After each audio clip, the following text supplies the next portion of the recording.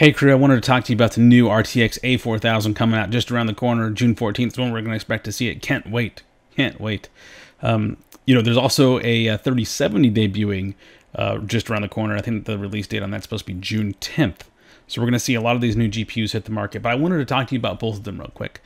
The 3070 Ti is extremely similar to the RTX A5000, or 4000 rather, sorry. The RTX 3070 Ti is extremely similar to the RTX A4000. And in fact, they're pretty much identical with the exception of the RAM, right? So the 3070 Ti is 8 gigs of RAM versus the A4000 has 16 gigs of RAM. Now, certainly in the engineering world, like 16 gigs of RAM is definitely something we can use, right? Opening up very large files or making large edits or large computations, depending on what simulation software you're running. But at the end of the day, they're going to be really similar. And so here I have the RTX 3070 Ti kind of brought up here. The price point is starting at $500 for the 3070 regular, which is also a really good GPU, and the 3070 Ti coming out here really soon.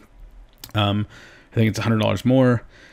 But then we go ahead and look at the RTX A6000, look at the datasheet, 16 gigs of RAM with the same amount of CUDA cores and the same amount of tensor cores with the same amount of RT cores, right? And so we're looking at all this stuff here and we're seeing the similarities.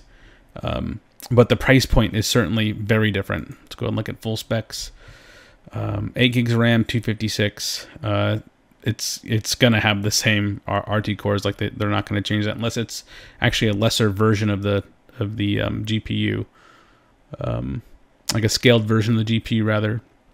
But certainly very excited for this. I think it's going to be an awesome GPU for entry SolidWorks users, as well as like intermediate. I think entry to intermediate is going to be an awesome GPU for most people, and it's not going to break the bank. I mean, it's not terrible. It's not like an RTX A6000 at $5,500, right? An A4000 about $1,400. You know, it's obtainable, right? It's not outside the realm of obtainability. And 24 gigs of RAM is excellent. I'm so glad that they improved that over the RTX 4000s and the Quadro 4000s and so on. Usually the one thing that held them back was the amount of RAM that they had. Cool. So that's my take on the 3070 Ti and the RTX A4000. They're right around the corner. I think they're going to be great GPUs. I think you're going to get a ton of bang for your buck, which is a 3070 Ti if you're looking for a good gaming system, especially now that maybe you can squeak by and get some before all the scalpers do. I think it's going to be a great bang for the buck.